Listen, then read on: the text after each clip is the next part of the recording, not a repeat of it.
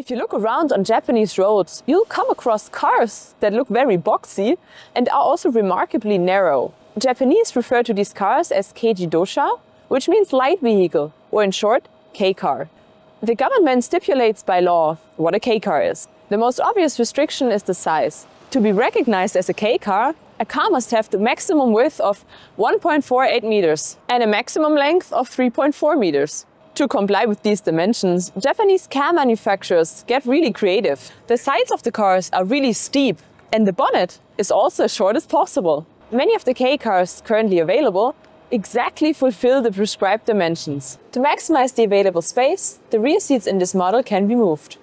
In this way, the quite respectable boot can be converted into plenty of legroom in the rear. When something needs to be transported, the seats can of course also be folded down. But when you sit in a kei-car, you've actually got everything you need. There's even space for a little armrest.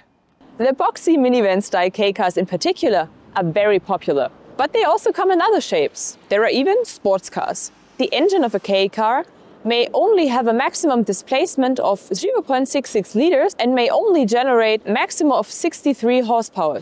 But as kei-cars are generally really small and light, this could be sufficient for a sports car. There are also trucks that fulfill the kei-car requirements for delivering and transporting goods. The available space can also accommodate a food truck or a motorhome. They can all be recognized by their yellow number plates. All of these vehicles are manufactured exclusively by Japanese companies for the Japanese market and are not exported, at least with a few exceptions. The only production car from the rest of the world that was ever offered as a kei-car was the Smart. The body had to be made 7 centimeters narrower for this. Unfortunately, the Japanese didn't want to buy it. That's why the Smart Model K was discontinued just shortly after introduction. So this Smart Model K is really special. Why are the Japanese so enthusiastic about these cars that about 40% of all cars in Japan are kei-cars? Well, here you can save a lot of money with such a small car. Of course, the purchase price is cheaper. You can get a fully equipped kei-car for around 13,000 euros. But also the taxes levied by the Japanese government on car purchases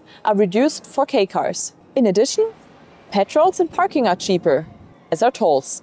Speaking of parking, in Japan, you can't just park your car on the side of the road. If you want to have a car, you need a parking space. This requirement does not apply to kei-cars, at least in rural areas. The regulation is already over 70 years old and was introduced shortly after World War II. The goal was to subsidize the Japanese domestic automotive industry and also support poorer Japanese people in particular to switch from two-wheelers to four-wheelers. Incidentally, kei-cars were even smaller back then. The permitted width was only 1 meter in the beginning. Later, the poor man's car became a trend for everyone and helps minimize traffic space today, especially in narrow streets, which are even common in big cities and also in front of your own doorstep.